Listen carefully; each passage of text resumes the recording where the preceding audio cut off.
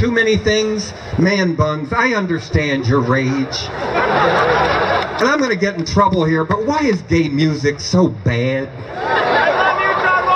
And hippies, I know they get on your nerves. Divine and I hated them too. We used to throw meat on commune steps of vegetarians. All we were saying was give shit a chance. We're not blowing anything in the wind. Tie-dye, we'd rather die than wear it. I-ching, yeah, we throw it in the trash. Imagine what? Your sound of silence? It needs to be shattered by punk noise. If I had a hammer, I'd smash something with it. And punk drag queens, stop doing women we love like Nina Hagen and Debbie Harry. Do women we despise like Tipper Gore. Remember her? Do her next year and have no punk pride day. I know you hate the Beatles too, they're so damn cheery. But why couldn't we have the punk Beatles? You know, they had a lot of spin-off groups. The Black Beatles, the Feedles, they were fat ones. The Weedles, they were babies, wah, wah, wah. The punk Beatles, just the mop-top bangs with a shaved head. I want to hold your gland. Yellow Submarine latrines, Eleanor Rigby's asshole. Let it be our next act, the Phantom Surfers. Yeah. They put the I in insane and instrumental. Think Bill Justice mixed with Ruby Ray Moore. Think the Bill Black combo reimagined by the sensuous black woman Lady Reed. Link Ray fucking Rusty Warren.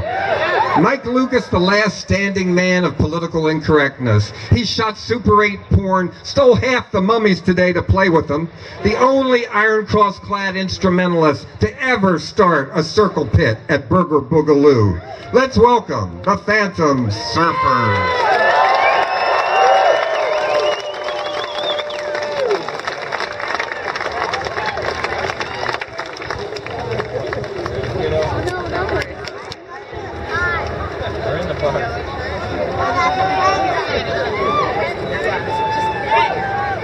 Forgive me, Lord, for I know not what I do.